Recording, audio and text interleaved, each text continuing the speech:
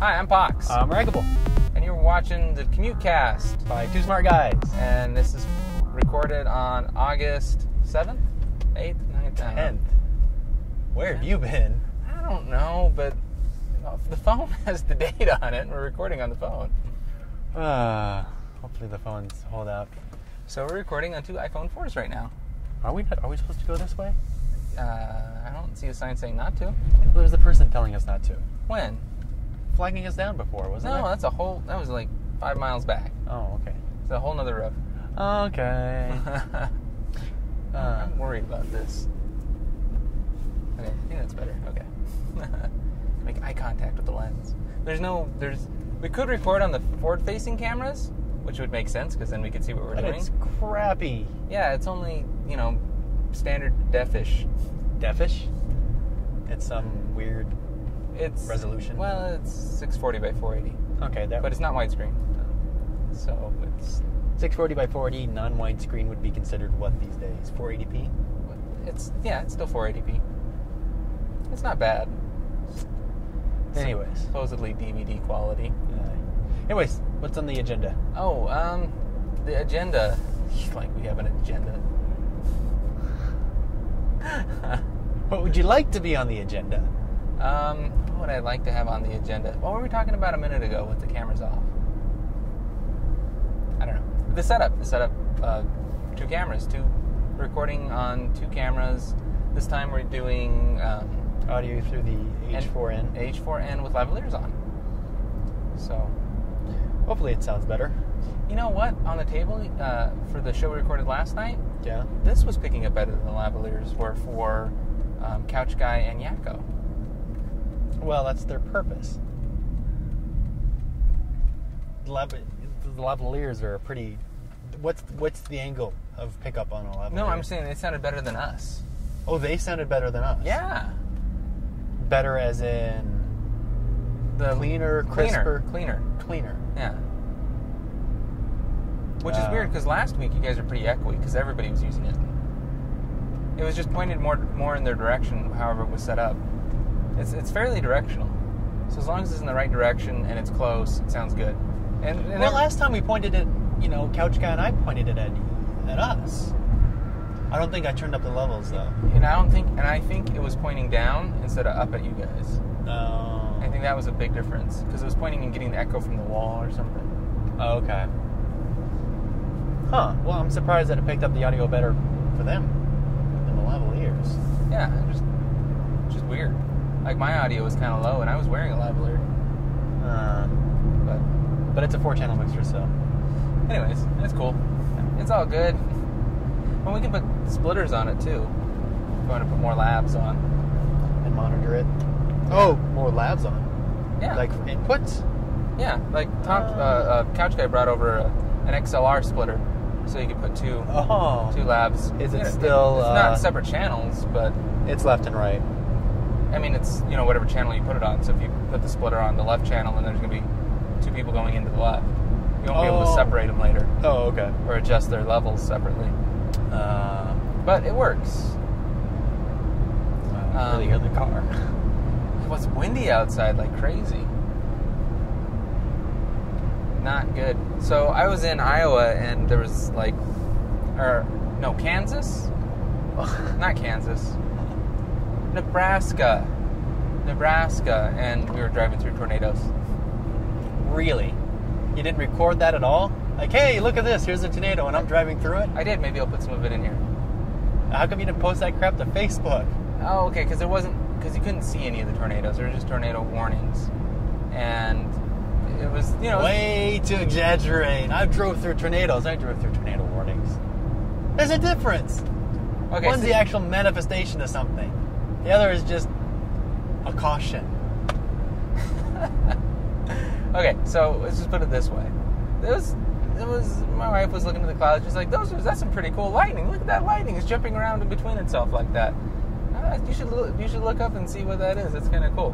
And then I get a call from my uncle who's like 200 miles ahead and said, "Hey, decided to stop for the night because they said there's tornadoes, but don't worry, they're in Lincoln County." I'm like, "Oh, okay. Well, we'll just stop in the next town." We passed the sign that says Lincoln County.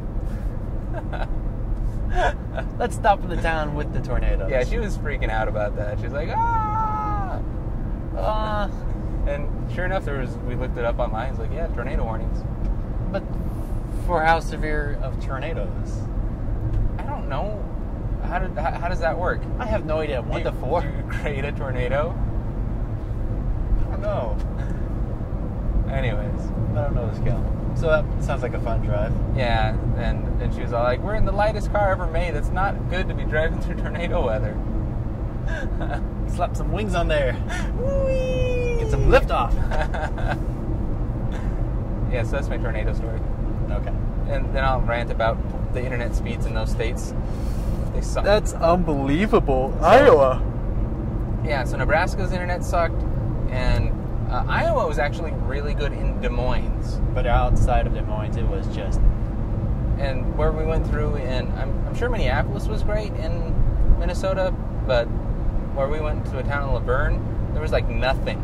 They were like, if I could have got on dial-up, I would have been happy. It was so bad. Wow. It was just really bad. It was like 4K down. I didn't think there'd be any place more remote than our state in terms of connectivity.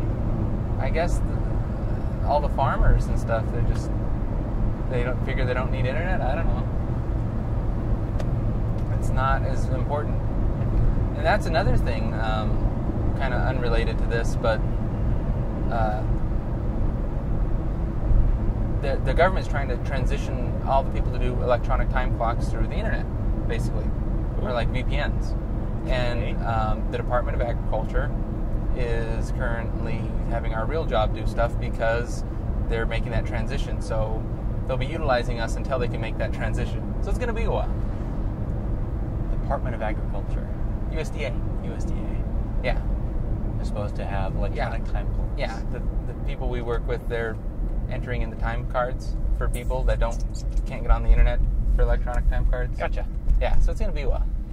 So Obama's, I don't know, that might help if they get internet. Speaking of government Broadband and internet. internets. Oh, yeah. So what is the deal with that whole... I didn't look it up when I got home because I was too freaked out to look it up. Oh, that the government monitors everything you do?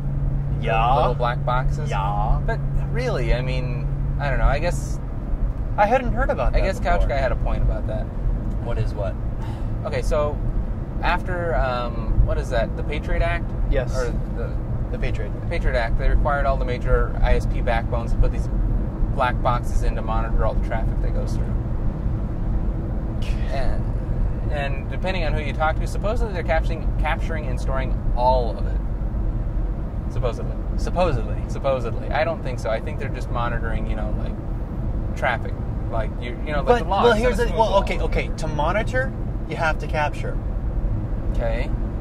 You can't just look at one piece of pack and go, "Oh, cool, that's what that is." Yeah, but there's like a buffer, it kind of sorts it out, filters. I'm just saying, I don't think they store it forever. Well, that's the indeterminate part. Is there an archival?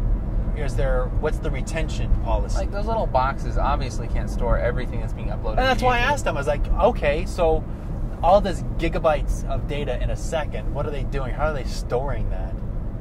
And he said, he just kind of had this answer. Well, it says the black box stays there forever. They can swap it out day in and day, or just in and out, in and out, in and out. I don't know. Where's the policy for the black box? Where's the tech specs for the black box? Who's providing the black box? Who makes the black box? I don't know. I guess the thing is, you can either be on two sides of the fence on that. One, yeah, we need it because they need to catch terrorists if they're planning on blowing up whatever, whatnot. But, well, okay, whatever happened to investigation versus watching over everybody? Big brother. I mean, they're monitoring on that level is justified by we can catch it before it happens. But how often does that really happen? I don't know. Do they think they publicize it when they do catch people? They do, because then that justifies them monitoring. Because there was something like that happened in the UK. A car bomb was caught or something like that because of these security surveillance cameras that were implemented on the street. And they hyped that because it justified them monitoring all the time. Or that's how I feel. So...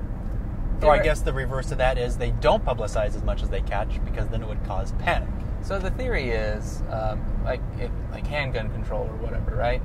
If you outlaw guns, then just the criminals will have the guns. So if they monitor everything, well, the bad guys are just going to use, secure servers in another country. Yeah. Or like a lot of good that does us. Yeah, or like I was explaining to Thompson. Okay, well, that's fine. I can just always do an SSH tunnel for everything that I do into a server through a server in Turkey. Yeah. Who's to say that server in Turkey isn't being monitored by the Turkey government? True, but who would you trust more? Some black ops server operation out of the country? Are you really asking if we're going to trust some like random versus our own government? Yeah. You can hold a person accountable. How are you going to hold a government accountable?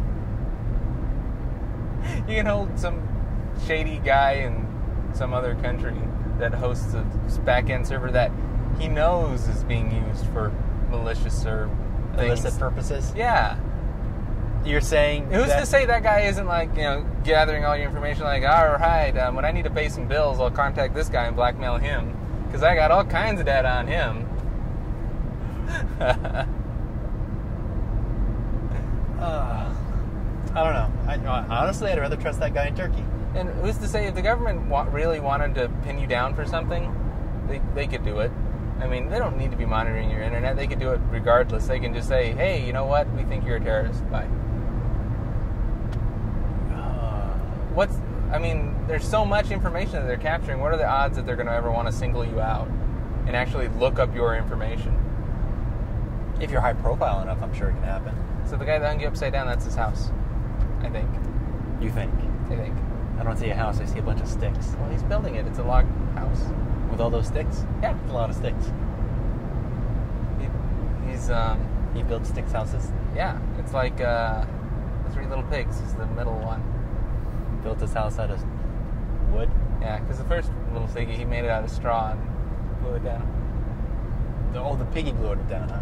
No. Big Bad Wolf? Big Bad Wolf blew it down. Okay. Anyways. So, yeah, the black boxes tapped into everything.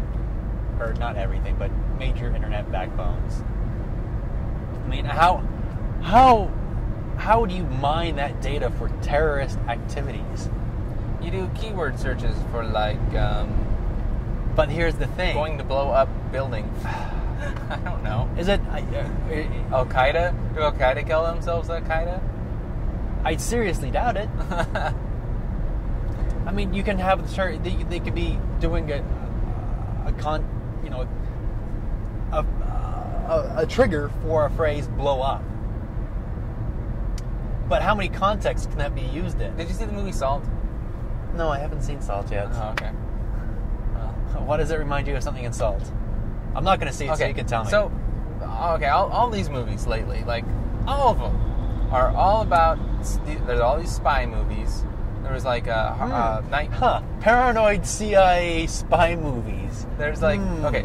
Why is that happening? There's Salt. There's was the Tom Cruise one with Night and Day, and Killers with Ashton Kutcher and what's her face? Cameron Diaz. Nah, it was the one from Grey's Anatomy. Cameron Diaz was the one with Tom Cruise. Oh. Anyways, these 3 movies all came out this summer. Okay. And they're all about basically they're all CIA agents or whatever, and they're all corrupt government. It's all our own government that's corrupt in one form or another, or one part of it or something. Okay. It's just weird. It's all like, don't trust the government. Yeah. Didn't we elect the government? That's the argument. That's the argument is that government gets so big and so just such a large entity that it's no longer governed by the people who elected it. It governs itself. It's its own entity. I suppose, but that's why there's like term limits and all that stuff and all that. Anyways, no politics. Politics bad. Don't talk about politics. Technology, that's what we're talking about But here. yeah, there was technology here, and it was mixed with politics. So who's to say... So that's another big thing that they're talking about right now is... And I don't even know if we should talk about it, because I know nothing about it other than that everybody's upset about it. Okay. What's everybody upset about? Google. Google and Verizon. Google and Verizon. They're like, hey, guess what? We're going to help out with net neutrality by working together and making it up our rules. Yeah, there's been a debacle about that.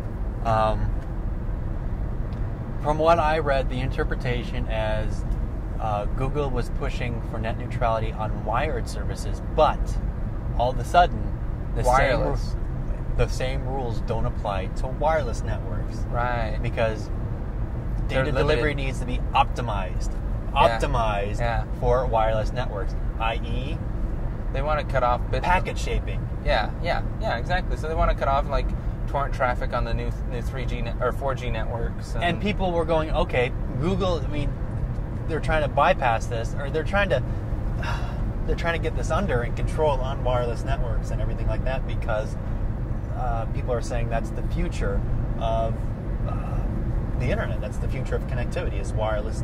Yeah, I mean, ultimately, that's wireless going to be.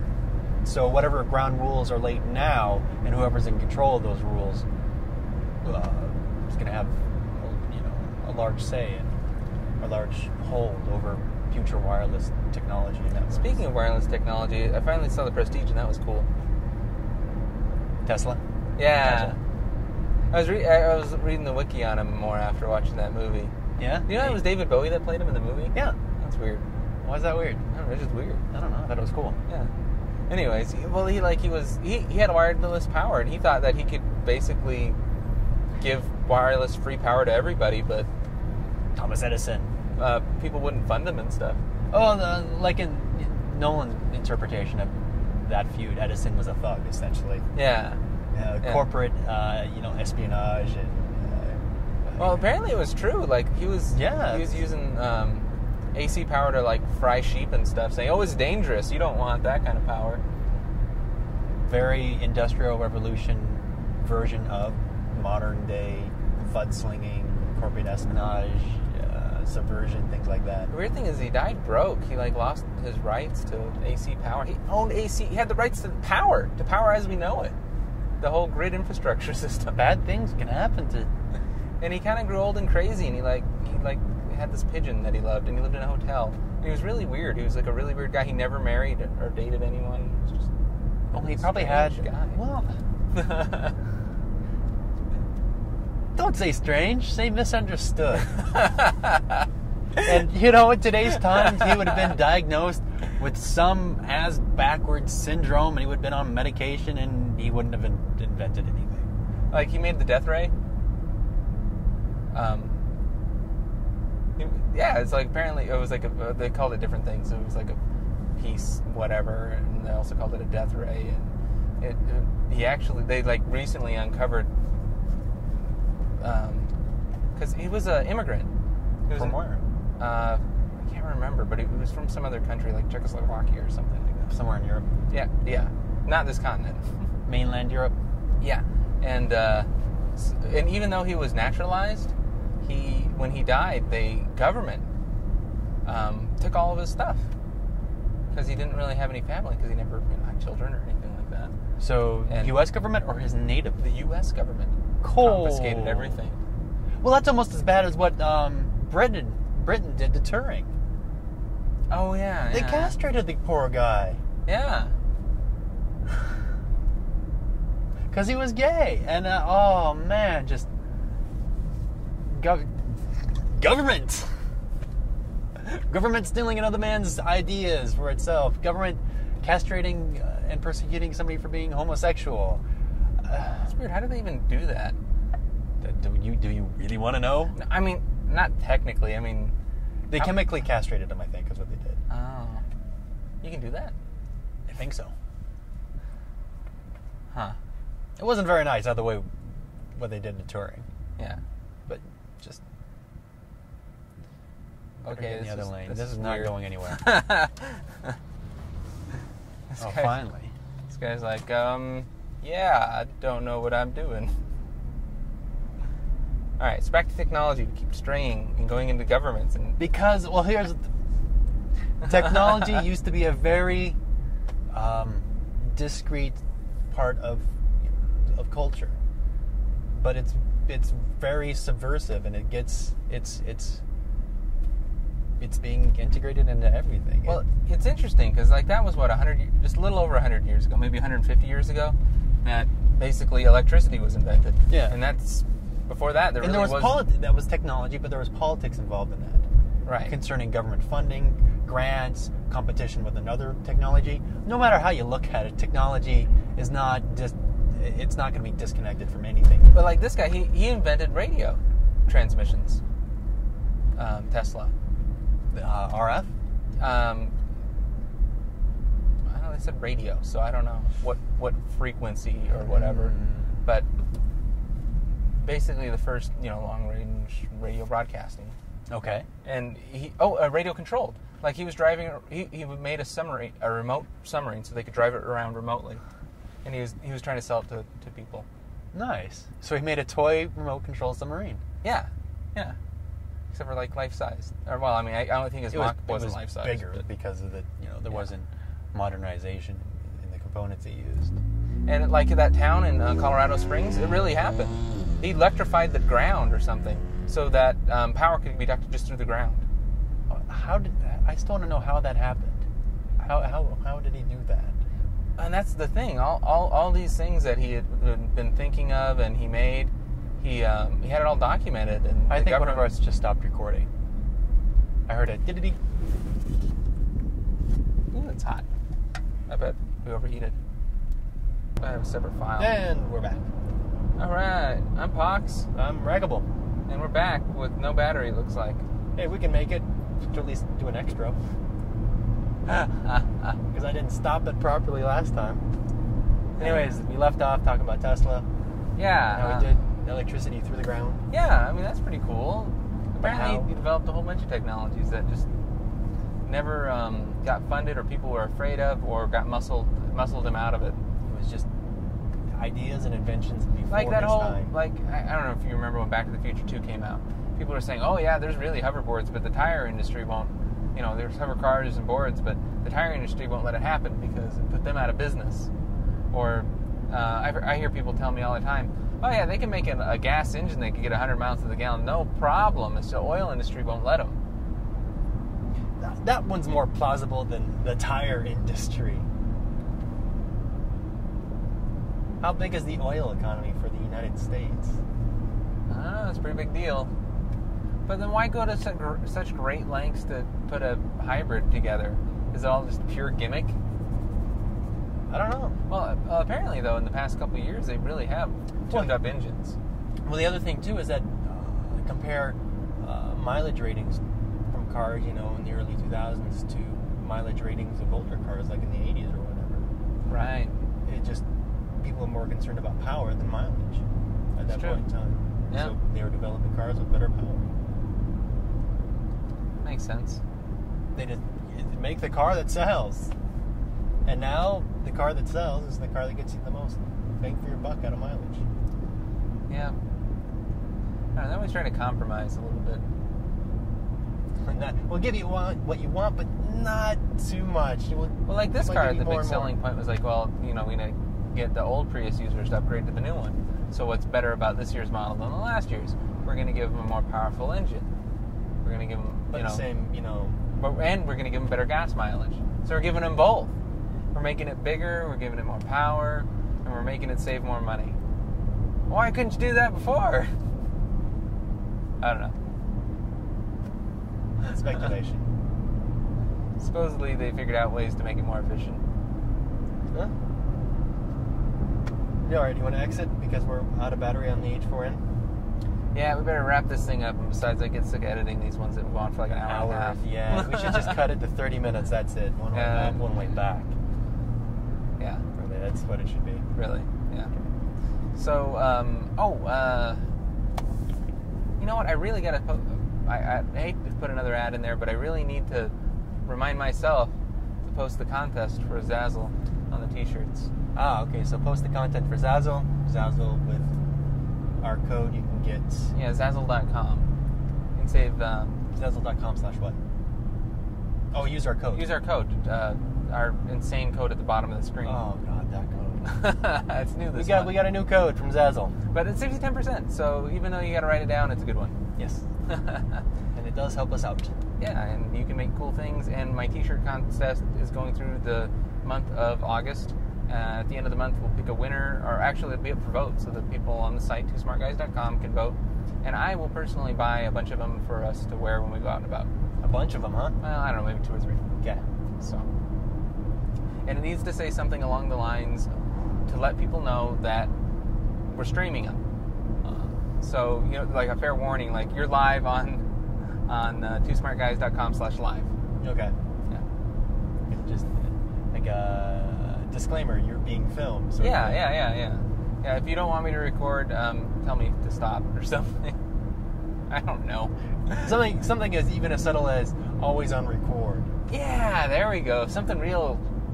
Like a big record button. Yeah, always on record. On the back it says twosmartguys.com live. Yeah, something like that.